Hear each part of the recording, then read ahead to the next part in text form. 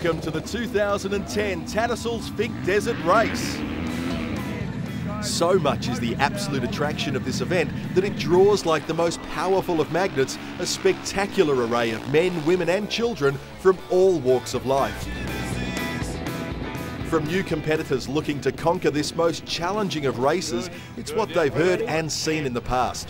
Former and current Finke competitors telling stories, recalling memories, sharing photos and awesome vision.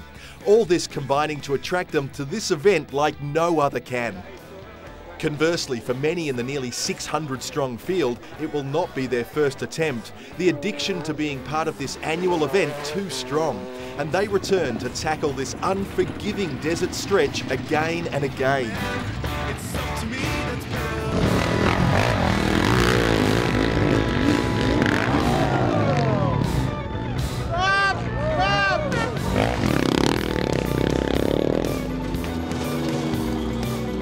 Look, it's a challenging course, and it has been. It changes every year because it's a desert course, and it's affected by the weather and by the number of people that perhaps go along it.